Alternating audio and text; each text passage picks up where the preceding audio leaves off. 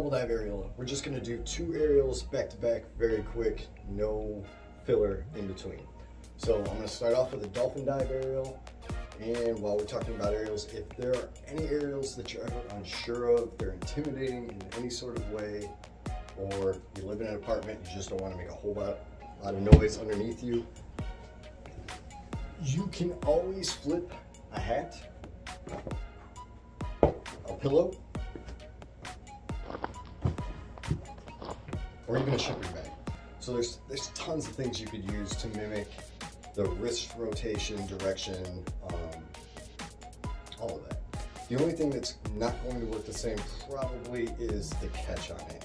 You will actually need to use nunchucks or a stick of some sort in order to practice the catch.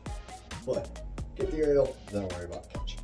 So the dolphin aerial is just going, just like we would start from a shoulder pass, we're gonna move straight down, we're gonna keep going, and we're gonna allow this to go up, back over our shoulder. So as soon as you hit 6 o'clock here, you're gonna kind of hook your hand, let this handle roll off of those first 2 fingers there, give yourself a little bit of hook.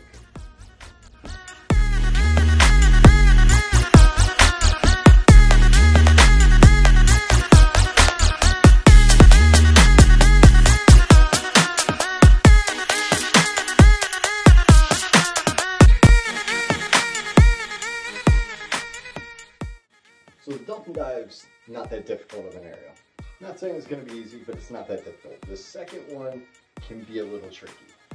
So as soon as we catch the dolphin, we catch it in a front grip, we're going to immediately flip it back into another aerial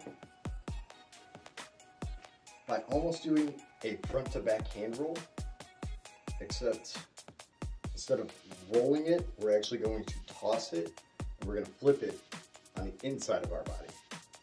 So it goes straight over the shoulder and then to the inside of the body.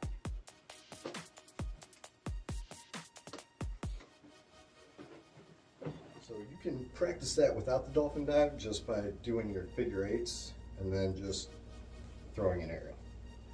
The catch, we are going to catch them both with the same hand, which is going to be a little awkward. That's definitely the hard part.